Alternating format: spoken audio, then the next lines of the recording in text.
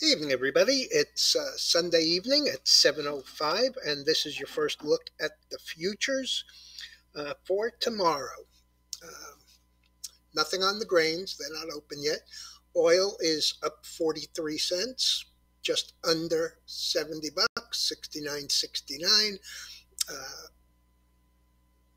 Heating oil up about 2 cents, gasoline up about a third of 1 cent, and nat gas, of course, down 8 cents. The gold is down 7.5.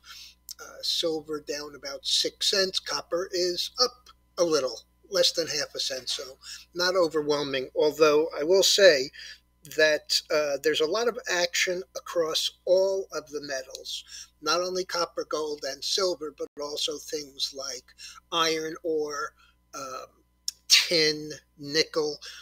This is not all that unusual when you get a big move across all of the metals. Nothing in the cattle, nothing in the softs here tonight yet. As far as stock futures, the S&P is up about $19. Let's see, 1875, up 47 and a half on the Nasdaq, up 132 on the Dow, and last week's big loser, the Russell, up 10 and a half.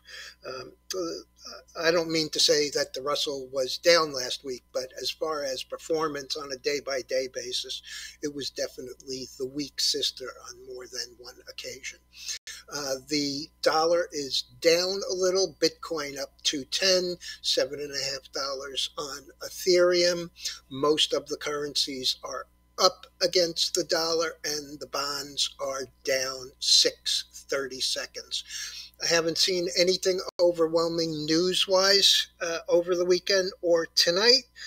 So I'm just going to let it go right here. And I want to remind everyone you ought to take a look at in this week's letter, at the Stock Traders Almanac.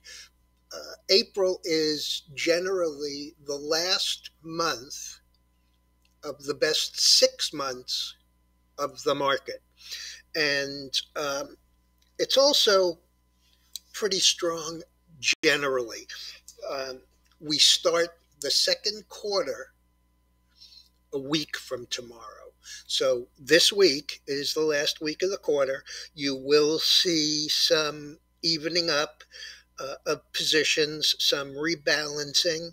Um, Clearly, there are going to be plenty of funds who want to show positions in Nvidia or Netflix and may not want to show positions in some of the retail stocks that have gotten pounded of late.